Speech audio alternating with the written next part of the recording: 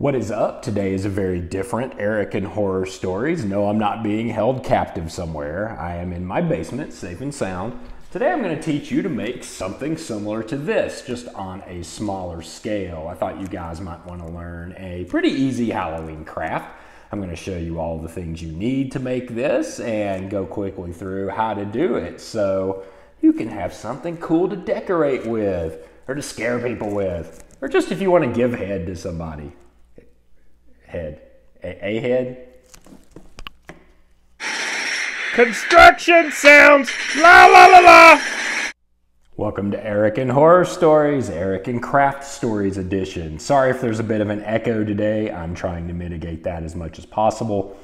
Normally I would craft somewhere else other than in an empty basement, but my house is all full of the stuff that came out of my basement. My basement's where I keep all my crazy Halloween stuff, which is a formidable collection of items, as well as where my photography studio was and all my convention stuff that I keep here that I take on the road with me. Unfortunately, I had an accident with my water heater and it flooded my basement, somehow not ruining anything other than the carpet and the pad under the carpet, so I had to rip all that up. I'm in the process of redoing this crazy room. It kind of sucks because one of the videos I was going to make was showing you all the stuff down here and just going through how crazy my basement looked and all that stuff, but I can't do that right now. Hopefully in the future, obviously I plan on making this a little nicer, then restocking it in a better way and giving you a cool ass tour though. For now though, we're going to do some crafting down here. So let's get started. Okay, so what we're learning today is called corpsing, because you're kind of making something look cool and like it was a corpse that came out of the ground or something. I'm going to go through real quick all the items we're going to use today. The base item is a Dollar Tree skull. The coolest thing about this is you don't have to spend a lot on these. We're just going to use this Dollar Tree skull that cost $1. There's our base item. I do have a little bit of craft paint, super cheap at your Walmarts, Michaels, or whatever. Paintbrush for said paint. We won't use much of it, but we do use a little of it. And some cheap ass drop cloth. You can probably also get some of this at Dollar Tree. It just needs to be the cheapest stuff, and the easiest plastic sheeting you can find is a drop cloth. I do recommend an X-Acto knife with a nice sharp blade. You're gonna need some wood stain or something similar and a brush to put the wood stain on. Interesting, huh? This stuff's interesting. And also a heat gun. These are actually pretty cheap. I have used this thing a ton. This thing is amazing. Also has household applications sometimes. Help me dry up some of the water on the ground here that I needed it to. You may could use a hair dryer that blows really hot, but I don't think they'll necessarily work that well. I highly recommend a heat gun. And before we get started, obviously some of this stuff can be dangerous. I do have to give a regular disclaimer in addition to my usual kind of different disclaimer. You need to be really careful using this stuff. You can seriously burn yourself with a heat gun. I can imagine a scene in a horror movie where somebody just gets a hole just burned way into them with a heat gun. Those things are hot, folks. That's why it's called a heat gun. You probably want to use gloves. I'm not going to, just because that's the way I do it, but I highly recommend you do. You're very careful about not having your hand on the item that you're using the heat gun on, although I probably will do that as well. Again, don't do it the way I do it. I am showing you this way because it's how I do it. Also, X-Acto knife, obviously very dangerous, never cut towards you. That's the Boy Scout, hopefully Girl Scout way. Cut away from you, be very careful. Don't do it in a way that's gonna make it jerk if you miss or cut through something. Be very careful with this. And everything else, paint varnish, try not to spill that everywhere, or wood varnish, try not to spill that everywhere because it's super messy. And have a good surface to work on. And once you're having something dry, you might want it to dry outside because fumes can be dangerous. Oh, lastly, I forgot, a good beer is also a good choice for any crafting project. I'm hiding the label because of my beer sponsor. Actually, I don't have a beer sponsor yet, but I would love to have one. So please, beer companies, sponsor me. Let's go.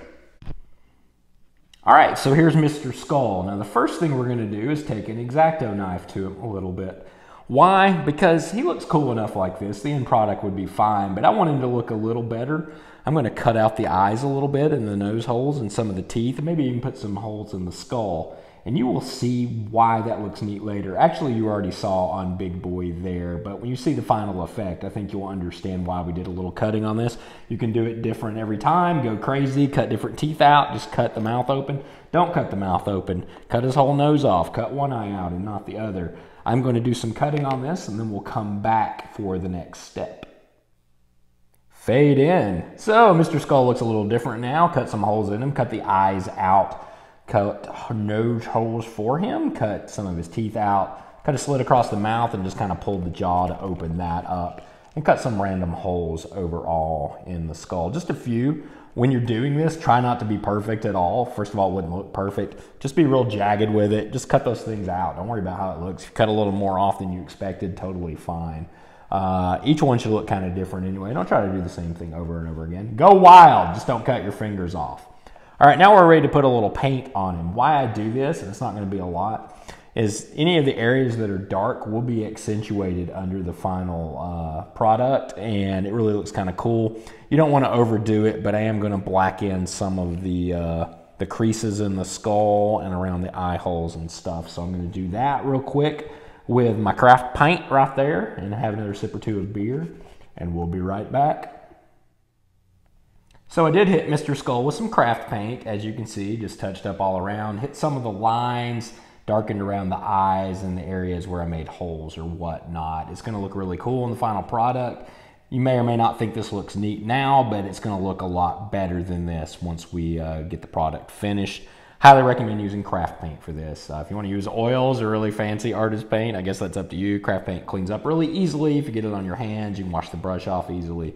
All that stuff cleans up great. So, and I really only did the front. You can do all around the skull if you want to, but it's kind of like the Christmas tree, right? And that meme going around that you only really want the front of the Christmas tree to look great, right? But if you want to do the back too, knock yourself out. Smudge it, do whatever, it's going to look fine. So we're going to wrap it with plastic now. I'll go ahead and do that with you. Are you playing along at home? Are you? We are ready to wrap. Boom, boom, boom, boom. Yes, I'm very white, we know this. All right, so one thing I neglected to mention, I did let this paint dry, and by letting it dry, I mean I hit it with the heat gun on low setting. Heat gun is amazing for drying paint. That's actually the reason I bought it before I decided to start doing these crafts. I do custom frames for my convention booth and photography website, and sometimes I do multiple layers of paint on them, and instead of waiting forever, just hit it with the heat gun after each layer, and that sucker is dry, and we can move on like a champion. So we're gonna start wrapping this. We literally are just gonna jam this all over here. I like to push it in the holes a little. And it'll be bunched up in certain areas that makes a completely different effect than where it's kind of smooth and straighter. You just wanna kind of make sure the whole thing is covered because you can see the cheap plastic pretty easily if you don't. So I'm gonna finish wrapping this and we'll get to the last couple steps. Doesn't it look lovely and perfect? Actually, no, it kind of looks like a mess at this point, but it is covered in the plastic. As you can see, some areas it's a lot thicker than others, very thin layer here, kind of bunched up. One eye's a lot more bunched up. It's gonna look cool when it's finished. We are about to hit this with the heat gun. I do suggest the lower setting. You're gonna be melting the plastic around it with the heat gun. Again, I highly suggest you having this on the ground while you're doing this, not holding it.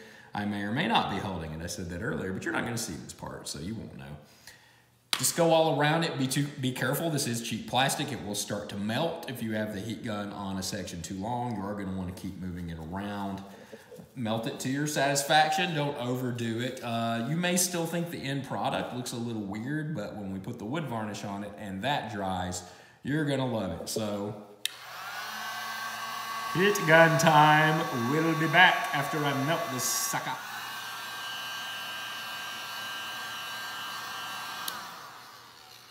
All right, plastic melted. As you can see, we have this neat mummified look on this sucker now where it's more bunched up, you can tell.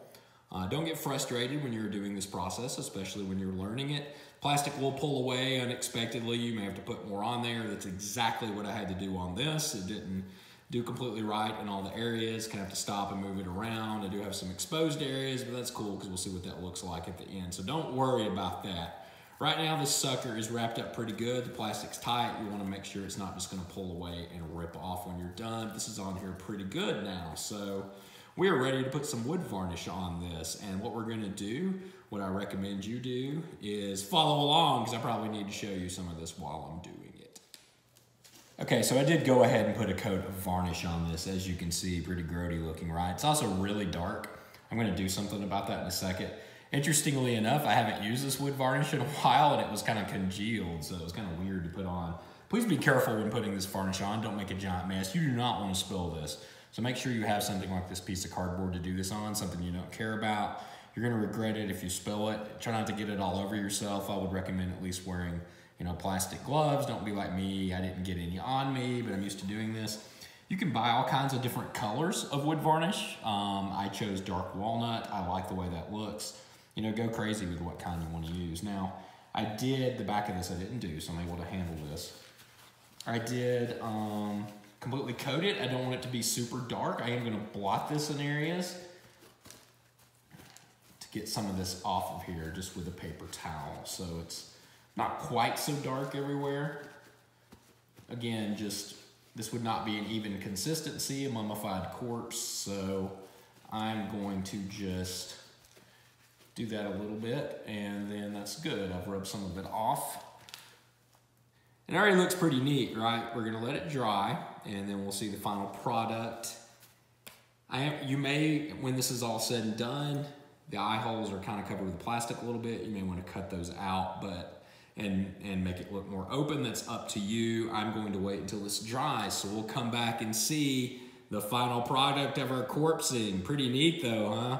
Looks worth at least $2 now. Hey, what's up? Moved back up to my regular room to show you the final product here. It's actually been a couple weeks. I'm just now getting a chance to wrap this up, and it's super cold in the basement, so we're going to do this in here. So anyway, here it is, the final product of our corpsing. Pretty cool, huh? It's a little darker than I would have expected. I believe that's because the wood varnish had sat for so long, it had kind of congealed, but still really cool. We have this mummified corpsing look, and you can do this on any size things I'd shown you earlier. This thing, which is actually a light that plugs in, very cool.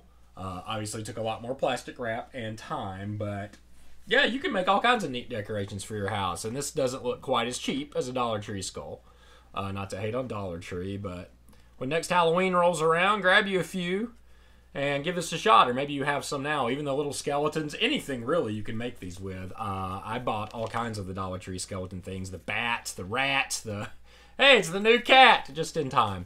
And I'll show you a picture now of some of the other things I did. I did try to sell some of these at conventions.